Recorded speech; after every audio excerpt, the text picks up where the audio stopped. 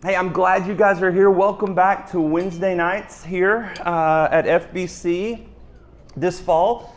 As we said in Recharge just a little bit ago, we love this time, and it's obvious our church loves the school year here on Wednesday nights. It's just such a great opportunity for us, isn't it, to be able to eat dinner together, have things going on for our kids and our teenagers, and then for us to be able to gather together for these different studies and classes that we have. This is just one of the incredible things about being a church family and being part of the body of Christ, is to get to do things like this, to do life together as we study God's Word. So I'm glad you guys are here tonight. We are going to spend 13 weeks together.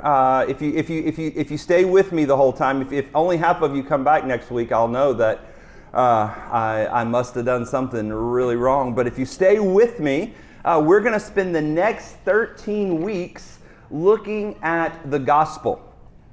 Okay, and you may say, well, why would we need to do that, right? The gospel is the message that Jesus came, that he died for me, that I can place my faith in him to be saved, so that I can spend eternity with him. Like, I got it. I can articulate the basics of the gospel. Why would we need to spend 13 weeks digging in to the gospel? Well, I can tell you this, we never move past the gospel as believers. We can spend every day for the rest of our lives until God takes us home as children of God, mining the riches of the gospel, understanding just the beauty of God's plan of salvation, what it means for our lives, what God is doing in the big narrative of Scripture that is telling the story of the gospel. But then we can dive in, which is what we're going to do, and we're going to say, as we think about all of these words that we use to try to put language around such an unfathomable thing that God has done, that language that we put around it helps us start to understand, I believe, the character of God, to understand more of who he is, his nature, and his love for us, which in turn then helps us just develop an even more intimate relationship with him. We can apply the gospel to our lives, and in that, drawing closer to him. So that's my prayer as we set out on kind of this journey for the next several weeks, is that with each of these, and you can see in your overview of the course there, the different words that we're going to look at, these different ideas, that each night as you come away, there are scriptures that you look at in a new way, that there are things about the character of God that you just fall in love with in a fresh way, that it just draws you to himself, that it draws you to his word. My prayer is that when we finish this class, that you cannot wait to get into God's word yourself and see these truths and these things come to life. So I hope this just kind of sets you on a lifelong journey of understanding these things and thinking how they impact the way you live every day. So that's what I'm praying for as we get started. So with that, let's start with prayer, and then we're going to jump in, okay? Father, tonight I thank you, God, that we can be here. I thank you for this church. I thank you for all the things that are going on this campus right now. God, I thank you for our children, how they are learning to praise you with songs that just lift up the name of Jesus. God, they're in your word. They're learning truths that they can apply to their lives. God, they're getting opportunities to just spend time with leaders that care about them. God, thank you for a church that loves children. God, I thank you for our teenagers who are meeting right now. God, to be able to worship, to hear your word applied to their lives. God, they are at such critical ages where they are making their faith their own and living it out. God, thank you for the leaders that are down there investing in them, who have the opportunity to help them understand and wrestle with the truth of who you are and who they are in you at a time when the world is trying to fill their heads with so many other things. So God, I pray for our students. I pray, God, that you would just draw them to yourself. God, that our students would be unleashed, that they would be lovers of Jesus, that follow him with everything that they have. So I pray for them tonight. God, I thank you for each of the adult classes that are meeting right now. God, as we dig into your word, as we look at different topics and explore it in different ways, God, I thank you that your word has everything that we need for life. And God, even as we look at it tonight, God, would you teach us? God, I pray that your Holy Spirit would reveal the truth of your word to us as we examine it for these next several weeks together. We love you. We praise you. Thank you for this time in Jesus' name. Amen. All right, so you will see there in the table of contents, we're going to spend a couple of weeks right off the bat talking about the holiness of God. I do not think that we can truly understand the riches of the gospel to look at things like justification and atonement and grace and redemption and sanctification, all these other ones. I don't think we can rightly understand those without starting with the holiness of God. It is crucial for us to build on that foundation. So we're going to take 2 weeks to really dig into it and explore this together. And then you can see where we're going to move from there, looking at these different aspects of what it means for us to be saved, what God is doing in the work of the gospel.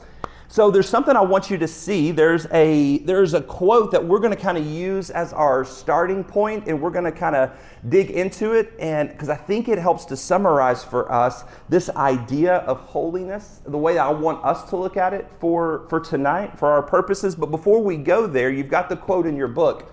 But first, I want to ask you, when we say holy or holiness, what are we talking about?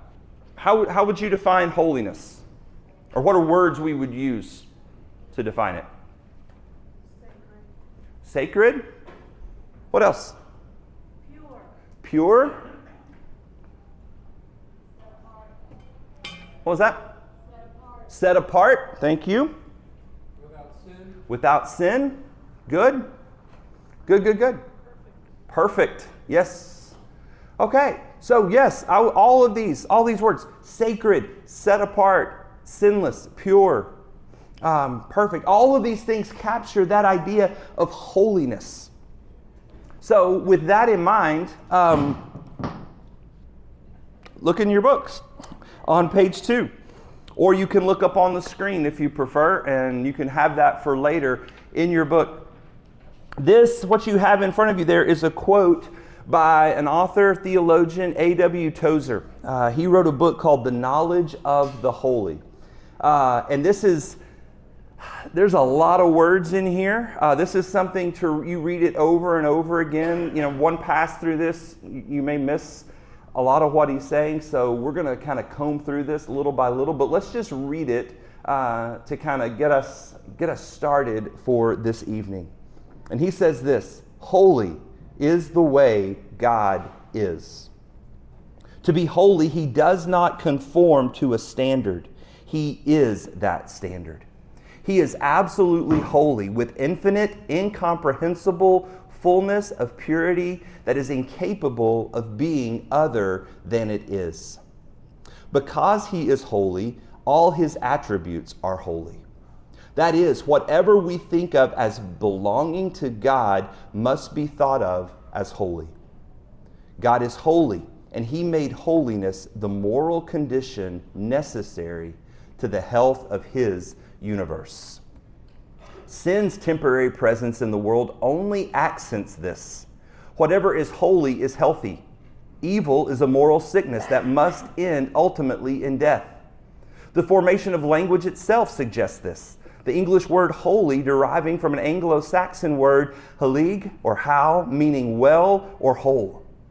Since God's first concern for his universe is its moral health, that is, its holiness, listen to this: whatever is contrary to this is necessarily under his eternal displeasure. To preserve his creation, God must destroy whatever would destroy it. When he arises to put down iniquity and save the world from inseparable moral collapse, he's said to be angry. Every wrathful judgment in the history of the world has been a holy act of preservation. The holiness of God, the wrath of God, and the health of creation are inseparably united. God's wrath is his utter intolerance of whatever degrades and destroys it. He hates iniquity as a mother hates the polio that would take the life of her child.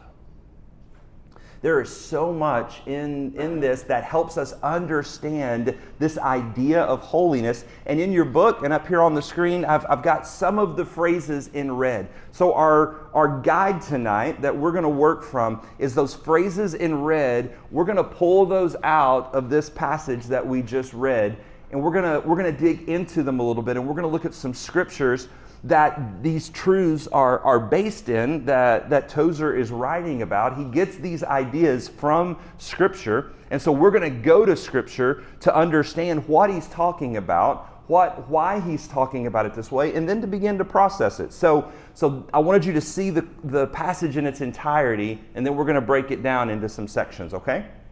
So let's go ahead and go to that first bold statement in red that you have there, which says, to be holy, he does not conform to a standard. He is that standard. So what are we saying, or what is Tozer saying when he says that? To be holy, he doesn't conform to a standard. He is that standard. What is that saying about the person of God?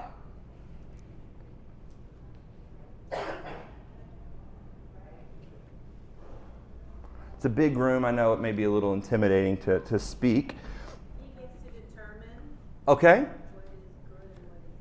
Okay, so he is the one who determines, right? Yeah, he does not conform to a standard. He is the standard. So right and wrong, good and bad, are determined by him. He is that standard himself. He is holy. And so he, in and of himself, determines those things. Jason.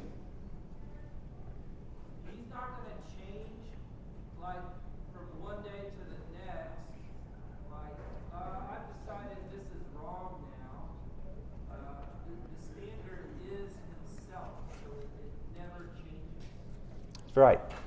Yeah. So, excuse me. Battling allergies here.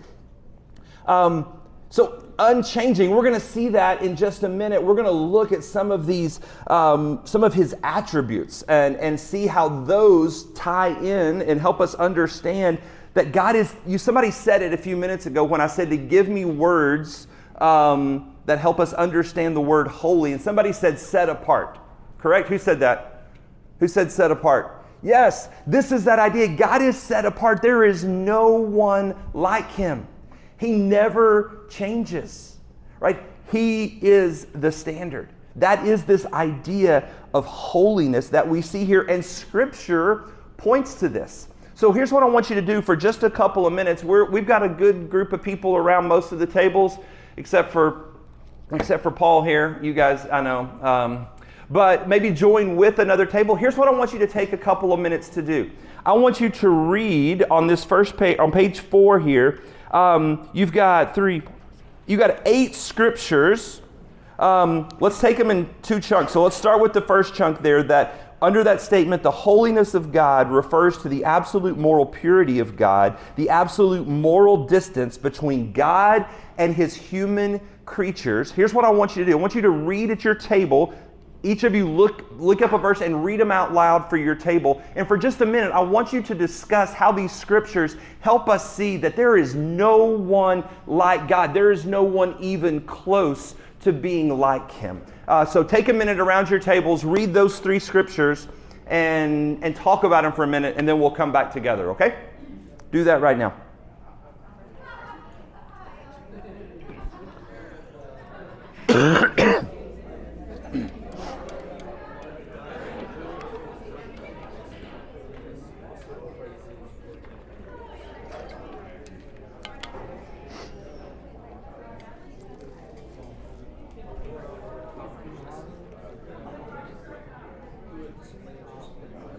Among the gods, who is like you, justice and holiness, awesome and glory, working wonders.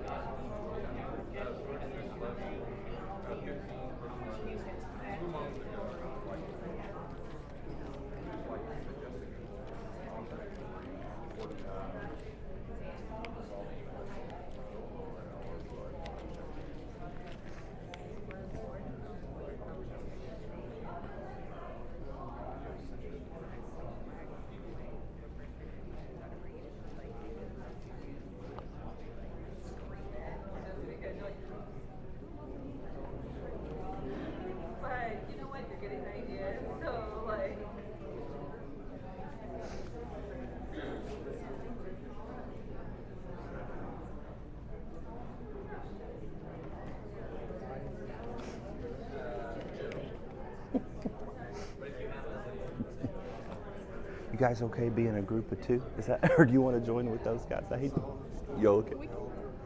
You all right? Okay, I didn't want to leave you by yourselves. No problem.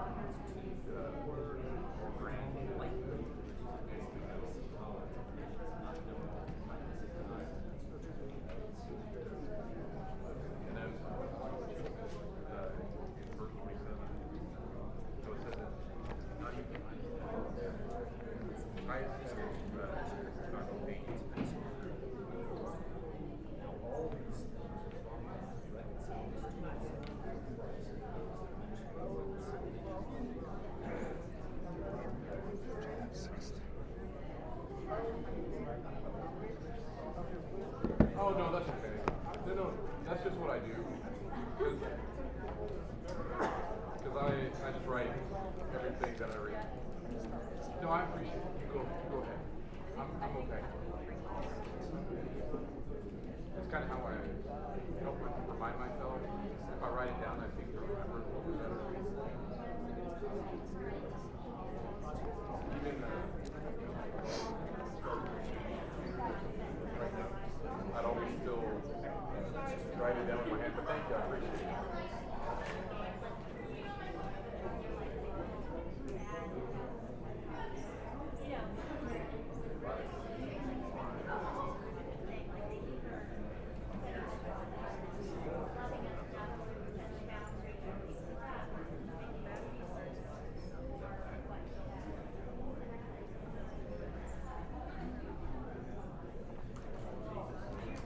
All right. I hate to interrupt conversation, but I'm going to give you more time for it again. So if you had something really good to share, just hold on to it. And when I send you back to your tables to talk again in a minute, you can start there and then jump into the new material. But share with me for just a minute, or with all of us, maybe a couple of you, as you read these scriptures, thinking about just how God is so set apart, how His greatness, His majesty, all the things that were in these passages, what stood out to you? Anything, any of the discussion at your table, somebody want to share? What jumps out about Him as you read these passages?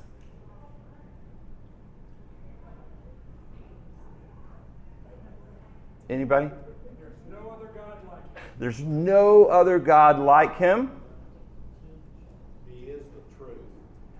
Absolute truth. Okay. Yeah, He is, right? He is, yeah, He, Nothing else beyond it is Him. right. He doesn't just contain truth. He doesn't just tell the truth. He is the truth. Yes, the standard, just like this is saying here.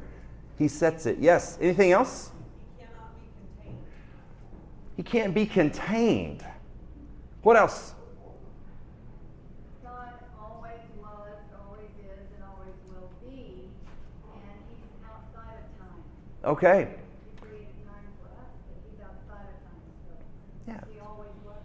Yeah, so so what we're seeing in this aspect of holiness, right? When we hold holiness up and we look at it kind of like a diamond, and how you would turn it and light hits it and you see different colors and just different nuances of it as you look at it from different angles, right? As we look at holiness like that, we would say, okay, holiness, as we think about the holiness of God and the fact that He is set apart, we see things like that He exists outside of time, that He cannot be contained.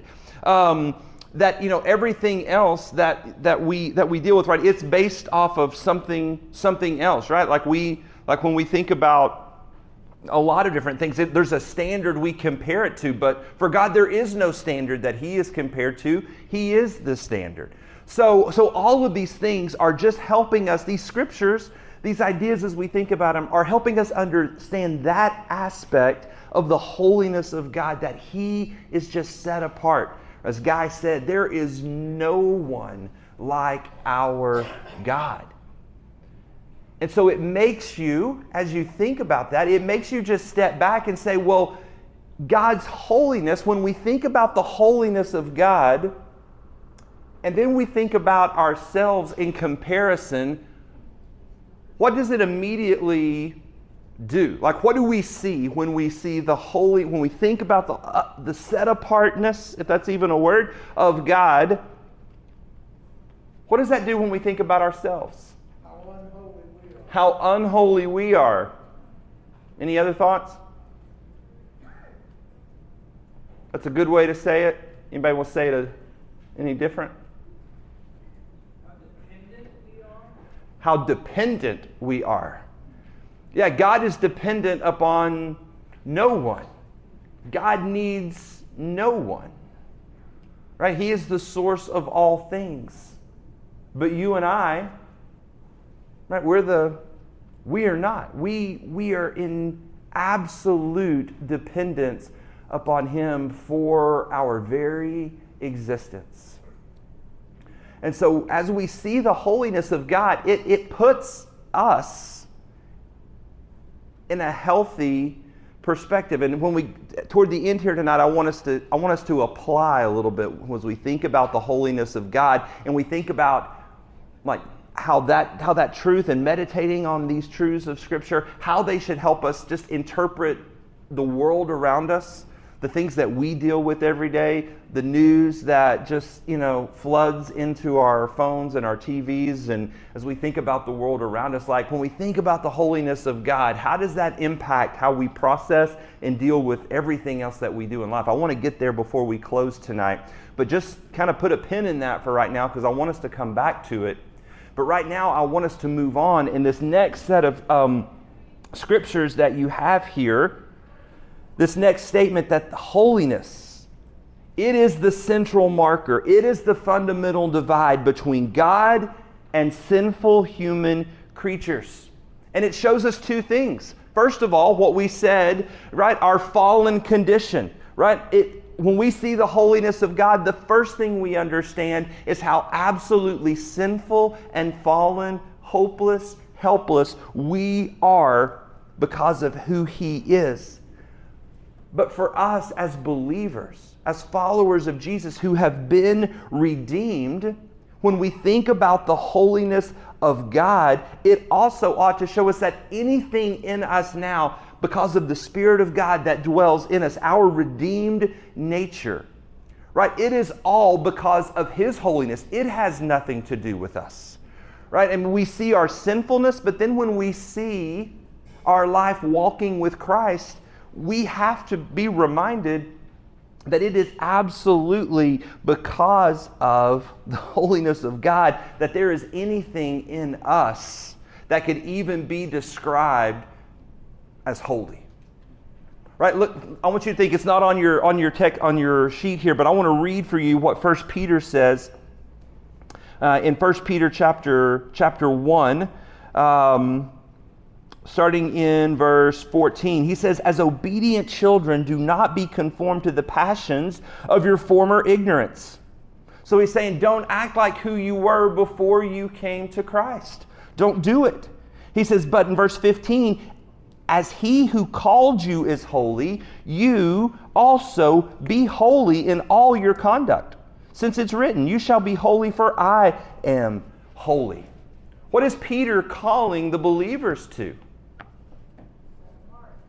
To be set apart, to live differently from the world, to model the character of Christ, to live differently. Why is it possible that, is Peter calling them to something that they cannot do? No. Is he calling them to do something that they are incapable of doing in and of themselves? Yes. But because he is addressing believers, he is calling them to something, to live Christ-like, to model and imitate Christ in the way they live. Why can they do that? Because they have been redeemed.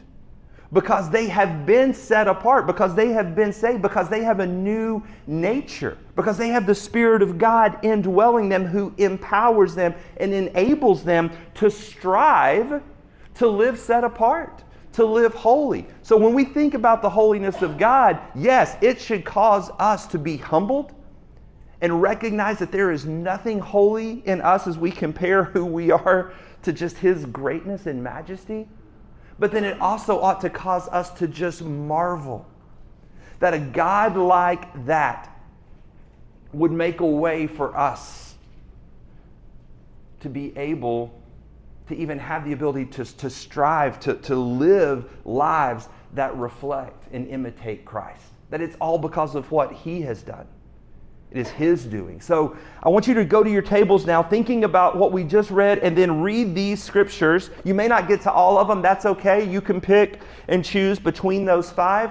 But I want you to read those together and do the same thing that you did with the section before, and just talk about how these scriptures help you understand this idea of our fallen condition in light of the holiness of God, but then our redeemed state in comparison, in relation to the holiness of God. So read together for just a few minutes. I'll give you about 5 minutes to do that, and then we'll come back together, okay?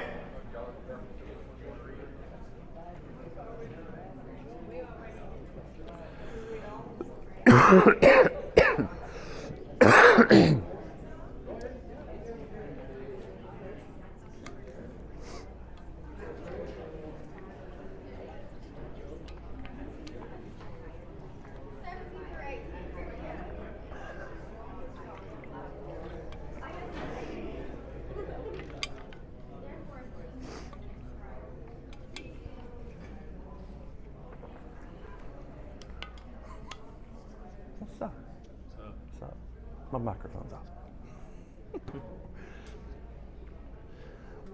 With this many, do you like the idea of giving them time to talk around the table? Yes. I thought just to sit and listen to me preach for Yeah. an hour, I would lose them. Like, I didn't Yeah, think you've I could gotta keep break them it that long. I thought this was... Okay. Yeah, you've got to keep it moving. Yeah. I had no idea what to expect. I thought this one would be small. I mean, I really thought we might ought to move to a classroom, but... No, it's funny, the number of people that took it the first time, they had it the second time. Yeah. They may not even remember it. Well, the balls are in here again. They did it the first time. Sadie, she asked me at dinner, she goes, "Did I take that the first time?"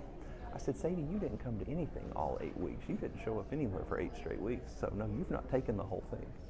She goes, "What are you talking about?" I told her, she goes, "I don't remember any of that." And Sally McGonigal goes, "Sally, you were there." Or Sadie, you were there. She goes, "Well, I don't remember, so I guess I'll do it again." They loved it the first time. If you want to jump in with me, you're welcome. So whatever you want to do. Yeah. No. There's there's handheld microphones up there if you want to. The next section will move to just attributes of God, deity, omnipresent, omniscience. Like, no, like after like the next section of the handout is moving on to looking at whatever the next phrase is that I've got. It's like His attributes. Because God is holy, all His attributes are holy. Do you have another slide for this part? Because the slides didn't move forward. Yeah, no, it was still just under this. Like, I don't have another one yet. So I ran out of slide prep time with Matt. These were good. Like that's a great time. Those quotes. I did that last time. I just based the following that flow of Tozer's quote because it deals with everything you want to deal with, I think. So yeah, they need time to break it up and to talk. Yeah. So the next section is just unpacking some of these attributes of God, just with some basic definitions and then some scriptures that highlight it. So.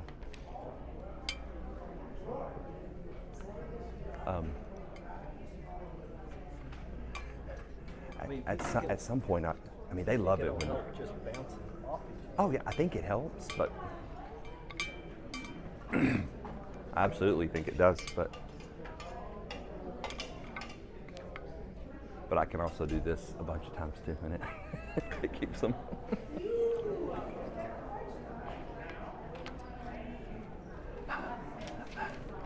I want to get next week. I want to pull out the Piper quote. Which one? Oh, I need to remember. I don't have it written down. I'll have to pull it up. But just that God cares more about His holiness, and it's right for Him to care more about His holiness than anything else.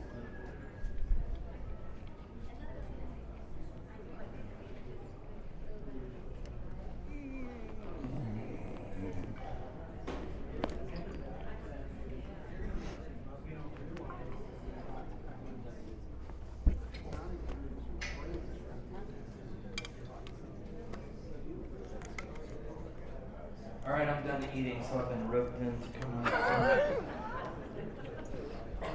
My dessert was good, though. You were doing just fine without me? With just me? See, we've been doing this together for so many semesters now. It just feels weird to be up here by myself. It's more fun to have somebody to play off of here as we talk. It's good. All right. So, one or two tables, dialogue with us for just a minute as you thought through these passages of Scripture. What stood out to you? What conversation came up around your table?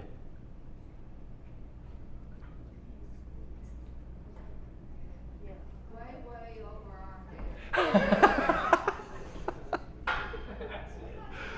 Was there anything new that you'd never thought about God in this particular way? So we take God is infinite. Tell us what you told us. God is showing you. What we talked about was the fact that God could become finite as we are, as He did through Jesus. Jesus came to earth and was physically on this earth and was let Himself be moved by the elements of the earth. But then He has the power to go back to be infinity again. We can't do that. Well, so Paul, some of what you said was correct. It's part of the mystery of the incarnation. Something that's equally as awesome to think about is that Jesus, the incarnation, was not a temporary thing. Like, He didn't just become man, and now that He went back to heaven, He's just infinite as far as spirit, right? So we would say God is spirit. So there's a lot to unpack there. Cannot dive into all that because there's a lot in just that simple statement that you said. So I'm gonna move on. Gary, you were gonna say something? So we discussed, we take God for granted every moment of the day, most of the time. You said we take God for granted. Okay. So, but God has the patience and kindness to put Himself around us, continue to guide us. Yeah, but God is patient. He is mindful of our weakness, right? That Romans 2, verse 4, right? That it is God's kindness that leads us to repentance. That's good. Okay. One more comment? Yeah, I was going to say, I think it was the Romans passage that says it's impossible to understand His decisions. And I think I can remember coming to Christ as I was coming, so many things that I didn't understand why God thought that way. And that passage was really helpful me to go, okay, let go of it because you'll never understand it. Just accept it, that God thinks differently, and you may not be able to understand why you feel certain ways about certain things. Yeah, so if you couldn't hear it, it's that as our mind continues to get blown at the awesomeness of God, just accepting the fact that God thinks different than us, His ways are not our ways, and like our learning curve may be a long learning curve, and the reality is we will spend all of eternity unfolding the magnificence of who He is and His grace towards us. And so just having a little piece to go, you know what, I don't have it all figured out just yet. I'm fine with understanding God knows a lot that I don't know, and I guess we'll keep moving in that direction.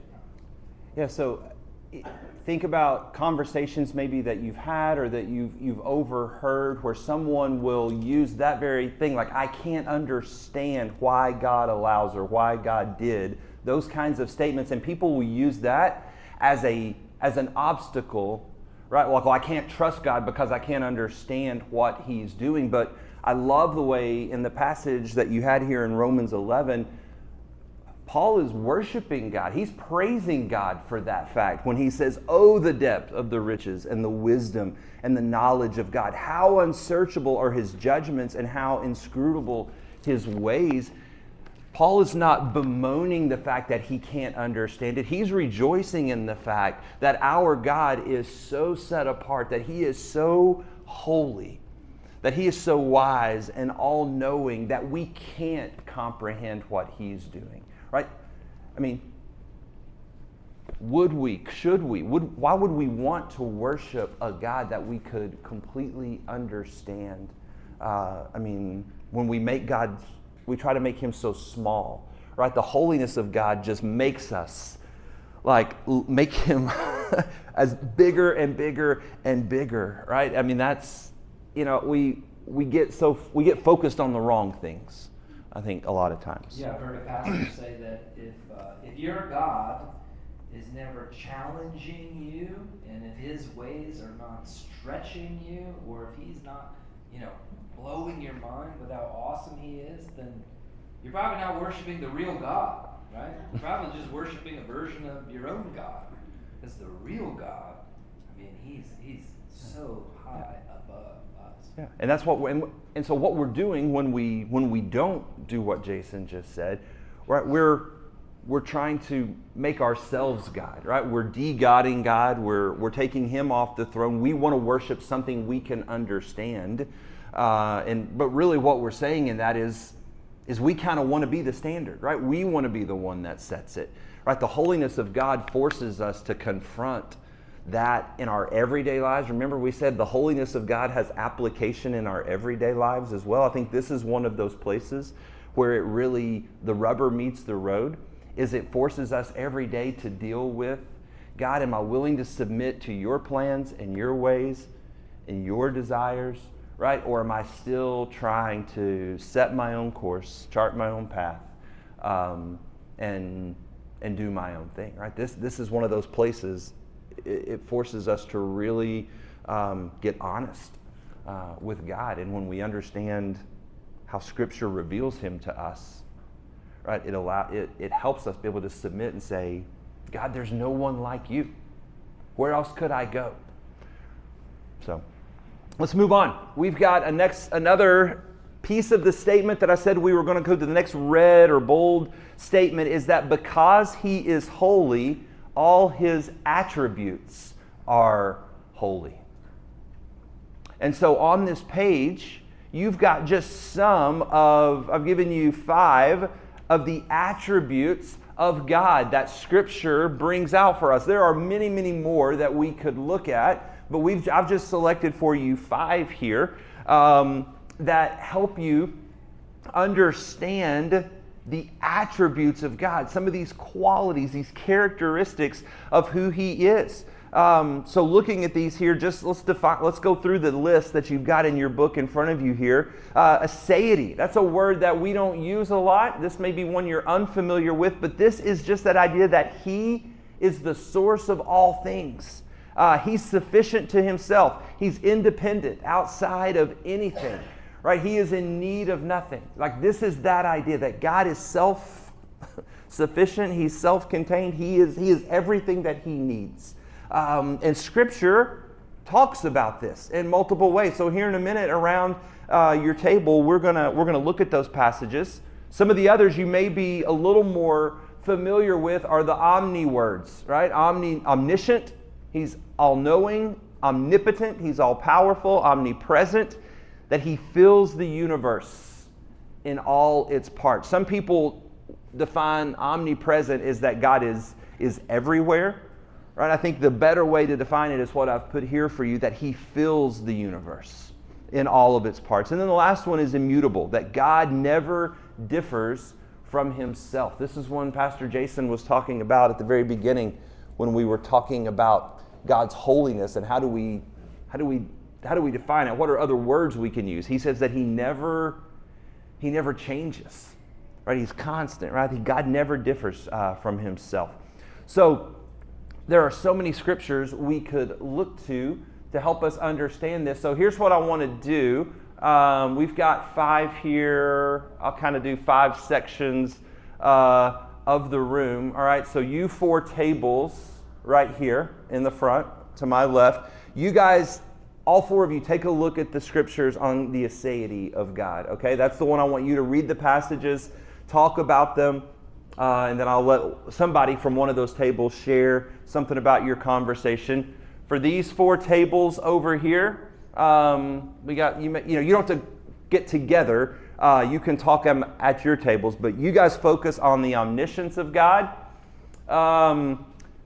You 3 tables right here that just run straight back in a line. You guys take omnipotent. This middle rectangle table's all the way back, omnipresent. And then this section all the way to my right, immutable. So do the same thing we were doing earlier. Read the passages, discuss them. And we'll come back together. I'll give you about 5 more minutes to do that, okay? How far are you trying to get tonight? Oh, thanks. Perfect. Yeah. Oh, thank you, sir.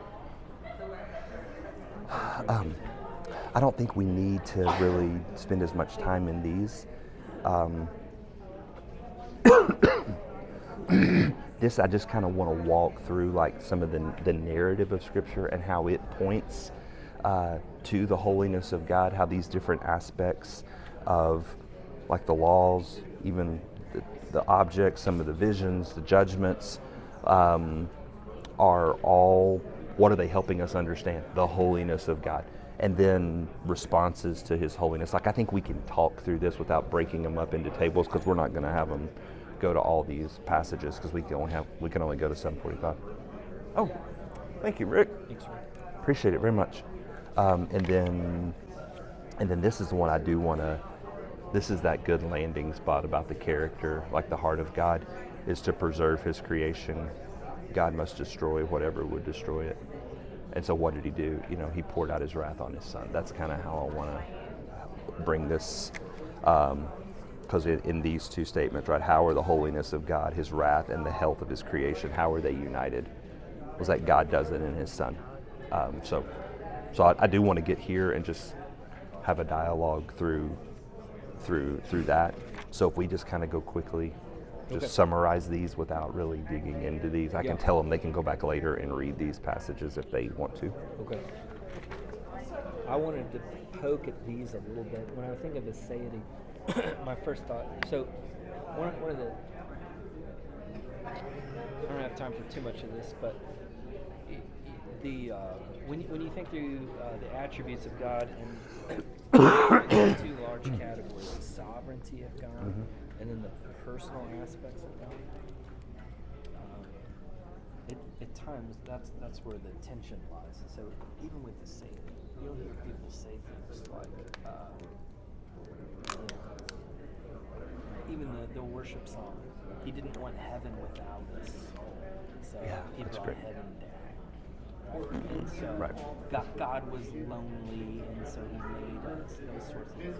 And so like Sadie, it's gonna, are there aspects of Scripture where we would say that God allows himself to be vulnerable from a personal standpoint? Yes, Scripture paints that picture in terms of like a husband whose wife is cheating on him. Yeah. This is an important thing to really balance out that God is not lacking. Yeah, he allows it, but it's not out of it's not from a deficiency. Yeah. So that's the part I wanted to kind of hammer on. I don't know that we can take that much time with all of these, but that's what I was thinking in terms of. Okay. So after we can get someone to kind of speak up, you can read that, and then I wanted to kind of press Get that one. That's good. Because I see it happen so often. Oh yeah, I love that. And even that example of that worship song is a perfect way to. Well, it's actually, we rewrote it.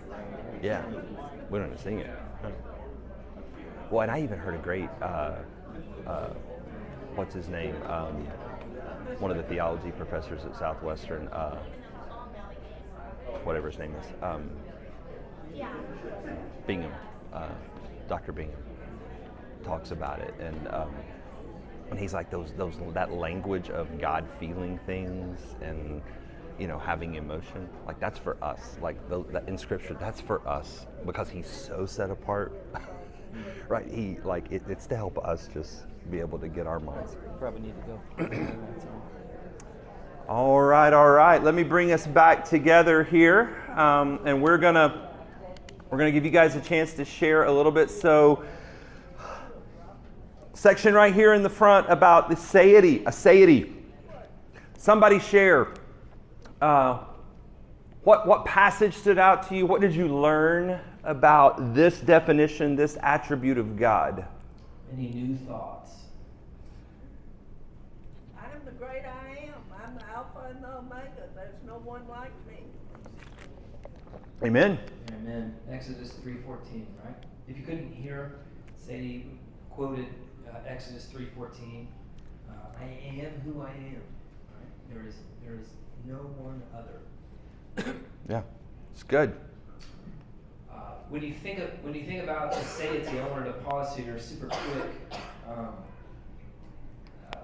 There are two large categories when you think about God.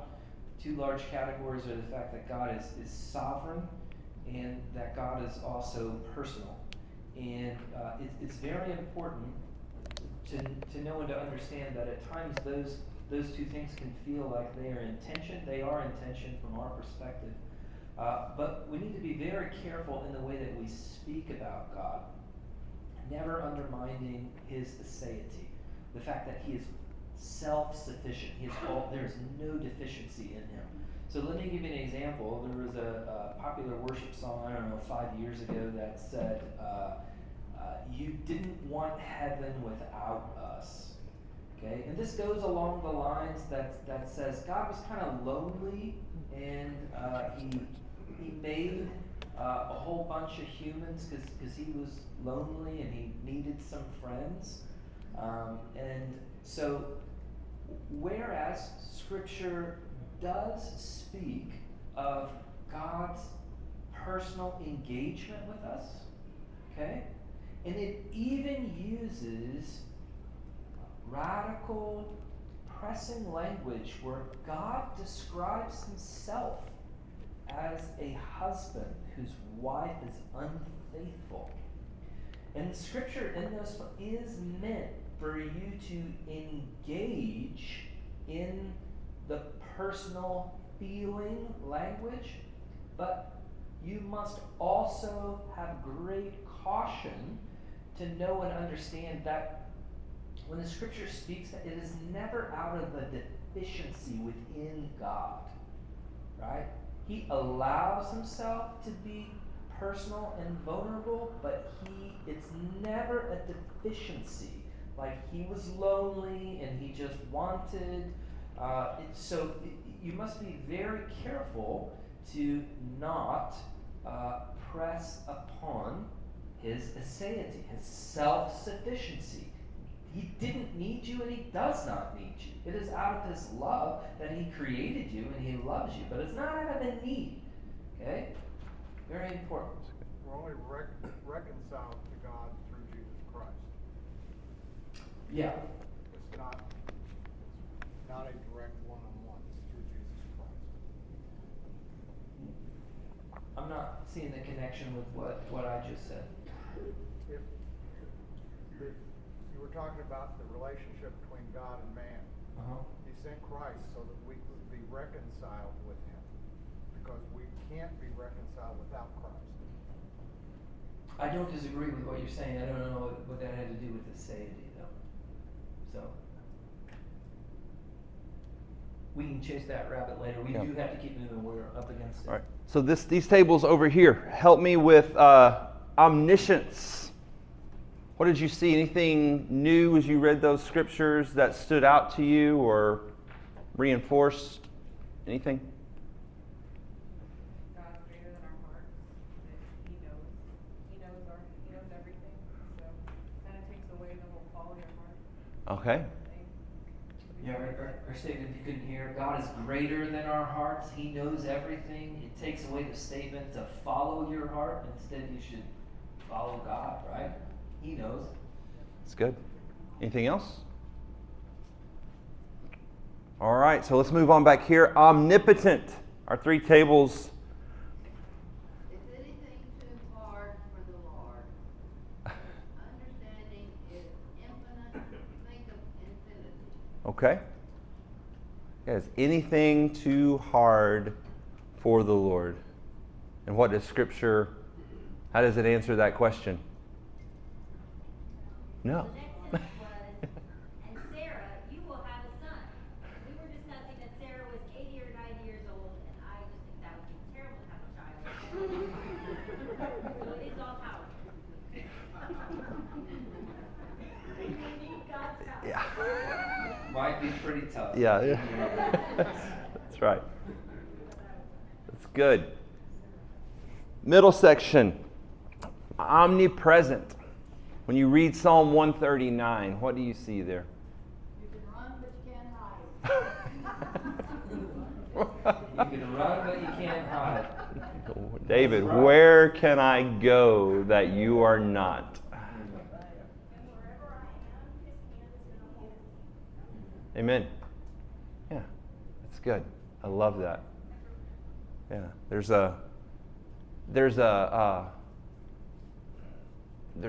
both of those are at play there, right? That you can run, but you can't hide. But then there's that idea, the comfort of that brings is God's got me because of His omnipresence. That's good. Last but not least, over here against the doorways, over here, these tables, immutable. What did you see in those scriptures? The Lord is the same yesterday, today, and forever. Father of lights, there's no variation or shifting. All right. Yeah, so as you think about God's immutability, what do you think of the idea, common theology? You know, the God of the Old Testament was a God of wrath, and He was pretty hateful. I sure like the God of the New Testament because He's a God of love. What do you think of that theology? Not much. Not much. Why? Based on an untruth. Yeah, certainly it's untrue, but God doesn't change. God wasn't like, you got to roll up your sleeves and figure these things out in terms of the progressive revelation of Scripture, knowing that it's the same God that wiped out Sodom and Gomorrah is the same God who sent His Son. Like, you got to figure all these things out, but you can't come up with a conclusion of like, well, God just changed. Well, it's mankind doing what he always does, putting mankind's limitations on God. Because mankind cannot do what God can do. Therefore, we always try to put him in a box so he meets our standards versus us meeting his. Yeah. Amen. All right. Well, so for sake of time, we're going to jump on. So flip the page there in your book, and I want us to consider this next statement. God is holy, and He made holiness the moral condition necessary to the health of His universe. There's a lot of things we could talk about here, but where I want your mind to go for tonight is understanding. Right, we talk about this often here at church and sermons, Bible studies, is that there's an arc, a narrative arc of Scripture, it all points to Jesus, right? We've talked about that multiple times. And it's so true, but in that narrative arc of Scripture, we see the holiness of God as kind of the thing that holds that up, right? We see it throughout Scripture, wanting us to understand the holiness of God, His purity, set apart, all of those things that we've been examining tonight. And so what you've got here on these next couple of pages are just some of the ways that Scripture helps us see that. First of all, through the commands of the Old Testament, thinking about the moral law and the spiritual law and the ceremonial law. All those chapters when you're doing a Bible reading plan, and you get to Exodus and Leviticus, and we get to some of that, and you just kind of want to get through it because there's so many rules and feasts, and you got to do this, and you got to wear this, and you got to do this way, and it's so much information, and you kind of want to breeze through those and get on. But there's so much there that we are meant to understand. In the law, what is God showing Israel about themselves and about Himself? That He is holy and they are not, and that there is a standard that God has, that He is because of His holiness, and He gives it, and He shows them, He describes it, He tries to put some framework around it through the law, but what they come away with is understanding it is something that they cannot keep, right? The law, the purpose of the law, to show them the holiness of God and their utter unholiness. They cannot keep the law. And again, it's reinforced through the tabernacle and through the temple. Think about the furnishings in those structures. What do you remember about how the temple and the tabernacle were to be built? What were some of the materials that were supposed to be used?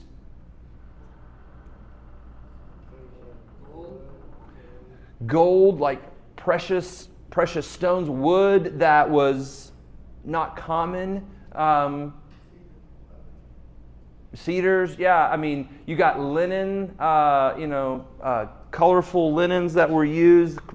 All these things that made it just set apart. No other structure looked like that, right? Their homes did not look like it. It was not common objects used to make the temple. These were special things, and so even as they would approach these places to offer sacrifices and to worship God, they were being reminded of just how set apart God was. Visions that we see all through the Old Testament. You've got a list of them there. Moses at the burning bush, Moses on Mount Sinai. What stands out to you about those? Those are fairly common stories that we read in Scripture. When Moses approaches the burning bush, holy ground. When Moses comes down off of Mount Sinai, what was the people's reaction? Well, but his face was shining, right? They were like, don't look at us. Go away. Cover that, right? We cannot be in the presence of God. You're radiating the holiness of God here. And so there was fear that came upon them. I love this passage in Isaiah chapter 6 when Isaiah says, I saw the Lord high and lifted up. And it talks about how the train of His robe filled the temple. And what is Isaiah's response when he sees the fire and the doorpost shaking and God in just His glory? What does Isaiah say? Yeah, woe is me, I'm an unclean man. And so all of these visions, just as people just get a glimpse of who God is, right? They're just getting a taste of this holiness, this set apart, this all-powerful, all-knowing God. We see that in Scripture. The judgments of God, time and time again, when God is pouring out judgment even on His own people. Why is He doing that? It's coming against evil or wickedness. He has to execute judgment because He's holy. Yeah. Exactly. Yeah, if you couldn't hear it, right? He's coming against the sin that would destroy them, right? God is coming against that. That's good. And so there's multiple ones of those that we see here. But as we think about God's judgment as a holy God against sin, like we see the examples of that you've got listed for you in the Old Testament, we can think of examples of how God is doing that, pouring out his wrath against sin. But what is the ultimate expression of the wrath of a holy God toward sin when he's pouring out his judgment?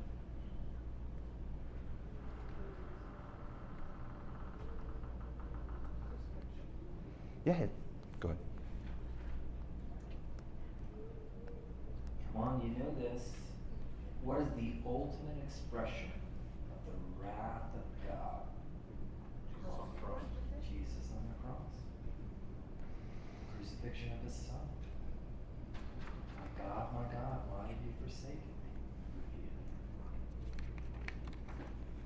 me? Yeah, and so to kind of land the plane for the evening, I want us to stay here with that thought for a moment. To preserve his creation, God must destroy whatever would destroy it. And then the final statement there was that the holiness of God, the wrath of God, and the health of creation are inseparably united. Thinking about how the ultimate expression of the wrath of God was poured out on his Son on the cross. Right? Like, we don't pause to think about that and think about the holiness of God as being one of the things we're supposed to understand in that, but we should. We absolutely should come back to understanding, why was that necessary? Why was something so gruesome, so cruel, so torturous, so painful? Why was that necessary?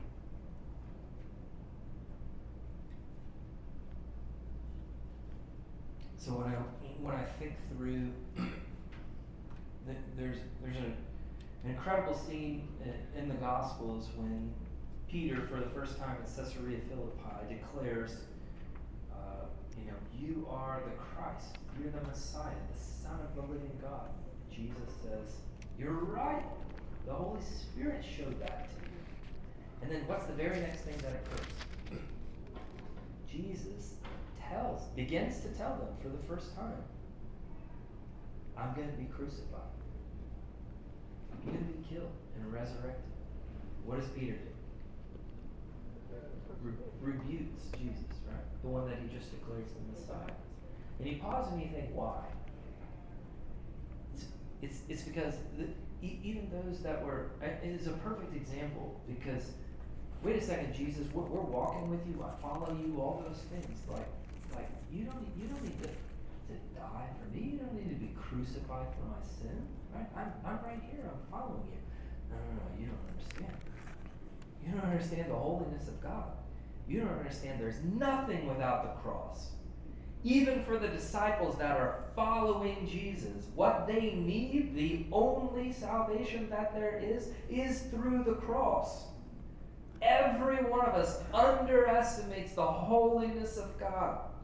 Every one of us is just like Peter and is like, you don't really need to do that to save me. I'm not that bad. That was Peter. We're not that bad. Can't you just overthrow the Romans and I'll sit next to you? And they're always arguing about, do I get this seat? Do I get that seat? They have no clue, right? Because everyone underestimates the holiness of God. We are all just like Peter. You don't need to do that for me. Yeah.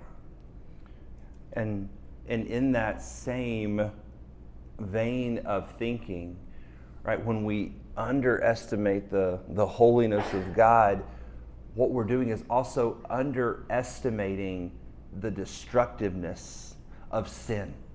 It becomes really easy for us to excuse sin and say it's not that big a deal. Right? The holiness of God demanded that he punish sin. God could not just look the other way with sin. If he did, he would not be holy. Sin must be dealt with. It must be atoned for, a word we'll look at later. But in doing that, we absolutely, like the holiness of God, and when we think of that in relation to the fact that he poured out his wrath on his son, 2 Corinthians 5:21 says that for our sake he made him to be sin who knew no sin, so that in him we might become the righteousness of God. Right? Hallelujah, what an incredible thing for us to understand that God was doing, right? But it's all rooted in the fact that he is holy, right? He is the only one righteous. The only way for us to be made righteous is if the righteous one took our sin upon himself and paid for it. So that tells us that we should never minimize the destructiveness of sin in our everyday lives. The more we meditate on the holiness of God, it ought to show us the heart of God to want to deal with the sin in our lives, because he knows how costly it is, how destructive it is to us. And so we should never just try to hide it under a rug, but we should be quick to confess it, quick to deal with it. Why? Because God is holy. And because that holy God has made us a new creation in Christ, and he has clothed us in his righteousness. And because he's done that and he's put his Spirit within us, he has now called us, like we saw in 1 Peter, be holy as I am holy. Right? This is that idea that is at the foundation of everything else that we're going to look at tonight when we think, or the rest of the time we're together, when we think about God's mercy and his grace, redemption, reconciliation, the atonement, to just marvel that a holy God, that all these scriptures we read tonight that just talk about, words can't even begin to describe his magnificence. But that kind of God that words can't describe is the God that chose to show grace and mercy and to atone and to have a plan from before the foundation of the world to reconcile us to himself. It speaks to his character. It speaks to his love.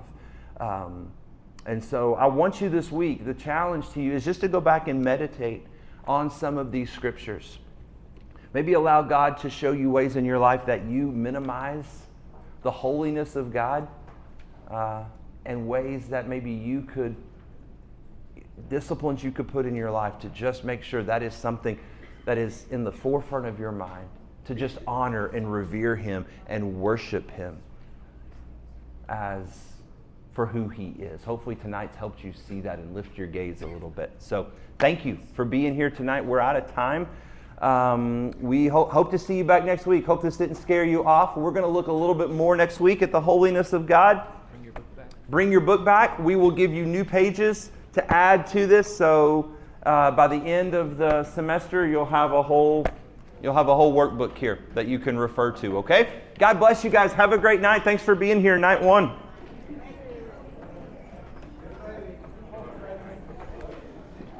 Good stuff. We did it. We did it. Theology's fun. Hello. I want to run something by you. Okay. My name's Joe Pickle. Oh, hey, Joe. I look at, there's not, God knows everything. Mm-hmm. There's no way we just don't measure up to him. Right. Now, he reveals a lot of things to us, so we do know quite a bit, but we don't know everything. Right. Why did he do that? Okay. In my mind, it's because he wants to have a relationship with us. He wants us to come to him. He is our Heavenly Father. He wants us to depend on him. The things that I don't reveal to you, you come to me and I'll take care of it. But you have to be willing to come to him. Sure. That's the way I look at it. That's good. That's the way I kind of look at it. So I don't sit there and contemplate, well, I wish I knew all this. You know, how can I, you know, well, I'm not going to believe in this because I don't know it.